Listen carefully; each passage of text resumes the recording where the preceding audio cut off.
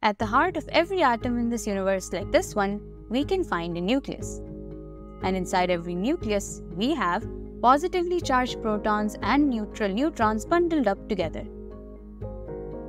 Well, have you ever wondered to yourself, what is that superglue that's forcing these particles to stay stuck together?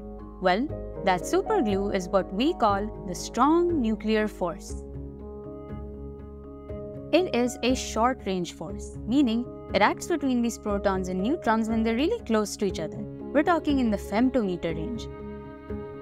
When these particles do get this close, the strong nuclear force becomes attractive, causing these particles to stay close stuck together.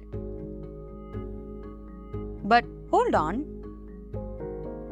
What about the force of repulsion acting between the positively charged protons?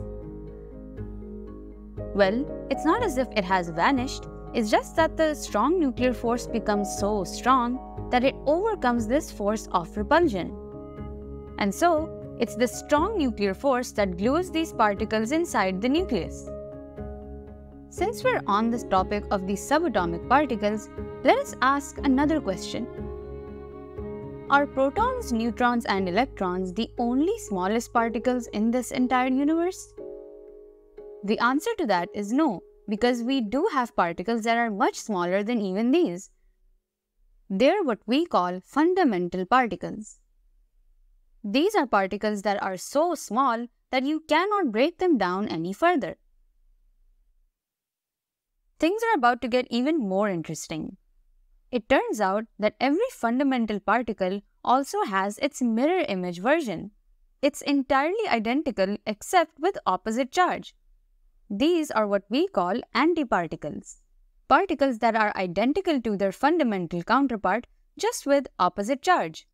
As an example, let us consider the electron. Its antiparticle version is what we call a positron. The only difference they have is their charge. Where the electron has a charge of -1 times E, the positron has the opposite charge of +1 E. With this new understanding of fundamental particles, let us look at the two categories or families that we see in our universe. We first have the leptons, which do not feel the strong nuclear force, and then we have the hadrons, which do feel the strong nuclear force. Of the two, leptons are fundamental because they cannot be broken down further. We have the following 4 leptons. Finding the electron in this category shouldn't be a surprise to us. Why? Because electrons reside outside of the nucleus, and so they are not capable of even feeling the strong nuclear force. The next particle we have is the positron, which is simply the antiparticle version of the electron. Finally, the remaining 2 types of leptons we have are the neutrino and the antineutrino. These 2 particles are chargeless and have negligible mass, and we will see them more importantly when we encounter beta decay. Hadrons, on the other hand, are not fundamental. Instead, they can be broken down into smaller particles that we call quarks.